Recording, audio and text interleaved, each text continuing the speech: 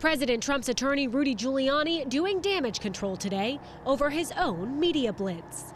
After first admitting the president had conversations about a Trump Tower Moscow deal all the way through the 2016 election. Could be up to as far as October, November. Our answers cover until the election.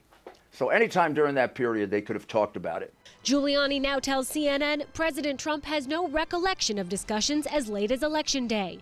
Trump couldn't know the exact date the talks ended, Giuliani claims, because there's no record of the negotiations. But just yesterday, Giuliani said Trump has acknowledged discussing the Moscow project with his former personal attorney, Michael Cohen, during the election.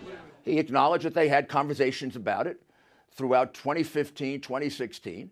Giuliani even telling the New York Times that Trump told him the discussions were, quote, going on from the day I announced to the day I won. Giuliani's comments flying in the face of Trump's claims ever since he was campaigning. I have nothing to do with Russia.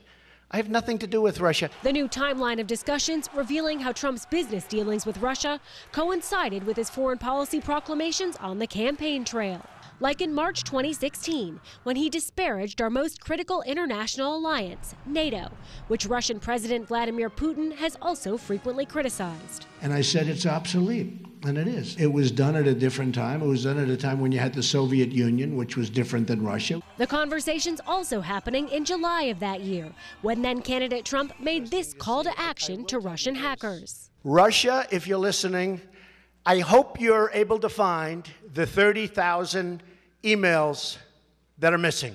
The discussions may have even been happening during the transition, when Trump's incoming national security advisor, Michael Flynn, was communicating with the Russian ambassador about sanctions imposed on Russia by the Obama administration. Yet the president-elect kept claiming, I have no loans, no dealings, and no current pending deals. Giuliani causing another stir Sunday, telling Jake Tapper it is possible Cohen did discuss his congressional testimony with the president ahead of time. If he had any discussions with him, they'd be about the version of the events that Michael Cohen gave then, which they all believe was true.